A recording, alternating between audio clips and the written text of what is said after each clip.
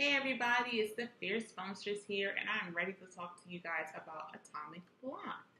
I went into this screening with a completely open mind. I was ready to be wowed, and let's be honest, Charlize Theron has solidified herself as an action star. I have loved her since The Italian Job. So when I found out that she was doing this movie, I said, this is worth taking a chance on, and the trailer looked interesting, although it was kind of choppy, which is how I like my trailers. I don't want to pretty much know everything that's going to happen. So I went in like, okay, let's see what this is. And I'm so disappointed. Now, to be absolutely fair, she is a bona fide action star. And the way that they directed her action scenes were some of the most realistic, action scenes that I've seen in a while. Of course, they're going to be a little crazy. But there were moments that weren't supposed to be funny, but they were funny just because it was pretty realistic.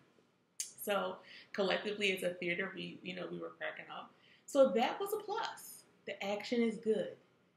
The script, the screenplay, it's not. It's so all over the place. It's so scattered. And quite frankly, when it's not an action scene, this movie is very slow.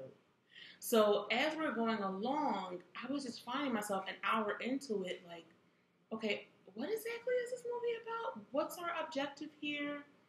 What exactly is going on? I'm not really sure, but I'm going to keep taking this ride because I'm here and I'm all for her, right? I'm supporting her.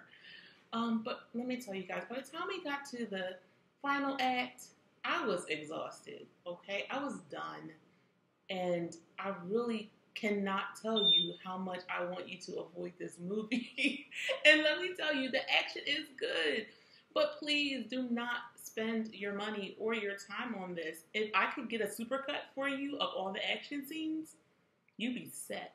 But the plot, what is going on here, and then by the time you get to the end, then they try to bring it all together, it just still doesn't make sense, or you just don't care because you're exhausted. So I'm sorry, Atomic Blonde. I wanted you to be good. I'm going to give you 2 out of 5 Twizzlers because the action scenes were great. And I hope that she finds a script that matches her talent. But for now, this one is a save for cable, maybe on a rainy day movie. All right? That's my thoughts. If you saw it and you loved it, let me know. If you saw it and you hated it, let me know. All right, guys. I'll talk to you next time.